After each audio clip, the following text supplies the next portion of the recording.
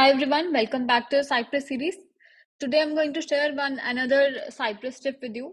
So in Cypress, if you want to simulate pressing the enter key, you have to use a special character. You have to pass enter text inside the curly brackets and you have to pass this inside your type command.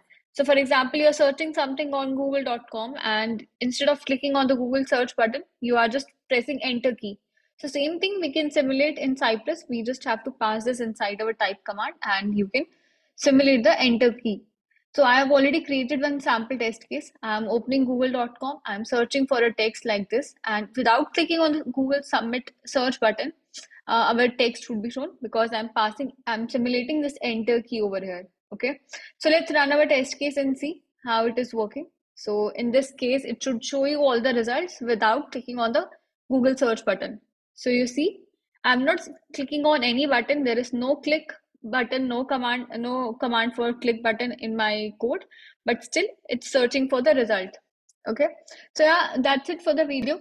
And if you find it useful, please like and subscribe to the channel.